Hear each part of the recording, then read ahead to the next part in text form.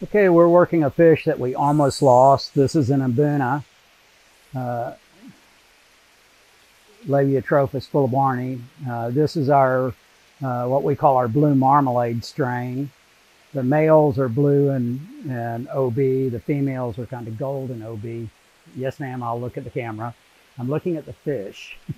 The OB pattern is dominant, and so this strain sometimes throws blues. And here I'm going to show you this is one of our breeder males now. We were down to just a handful of juveniles. They're just starting to breed. I put all of them we had in a 300-gallon breeding vat and let them grow up and start breeding. This is a typical female. This one's a little bit golder than normal, but you see she has an OB. And this is a non-OB male. The barring right now is intensified because he's scared. He's going to come out of the breeding colony and go back in with blue OBs. Blue fuellebornis. Blue, because it's a recessive, breeds true. The only time you can get a dominant gene to breed true is when you get rid of all the recessives in a population. And you can do that by test crossing. We don't do that. We do it by kind of brute force. We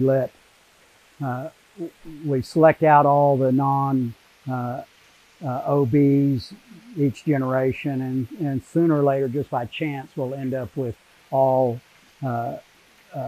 homozygous OB fish, and then they'll breed true. But it'll take a few generations. But in the meantime, they throw some nice blue fuellebornis as well.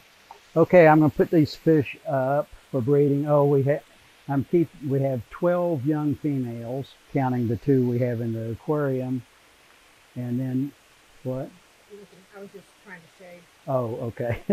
And then these are 3 young males. I'm going to go ahead and put the 4 males and 12 females in there. That's a higher ratio of males to females than I like, but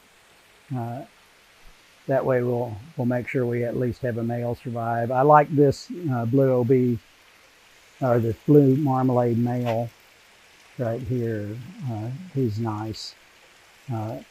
He's the biggest one. He'll do most of the breeding.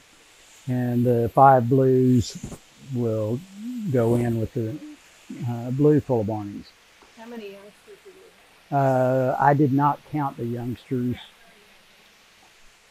Yeah, it looks like between 30 and 40 youngsters. These are just starting to reach the size. The females are just now getting big enough to breed.